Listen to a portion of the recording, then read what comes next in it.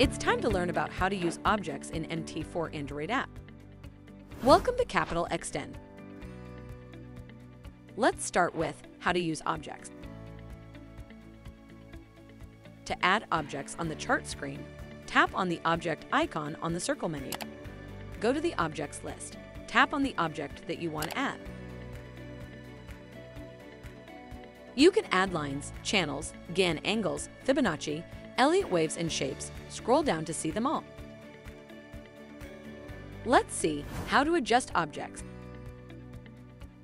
You can adjust the parameters of your object by dragging it on the chart screen. Tap on the object icon and then tap on the desired objects and proceed with the adjustments. Once you have finished, tap Done to confirm the adjustment. Let's see how to delete objects. Tap on the object icon on the circle menu and then tap on Bin icon on the top right corner of the new window. Tick the objects you wish to remove. Tap on the Bin icon again to confirm the deletion of the objects. Thank you for watching.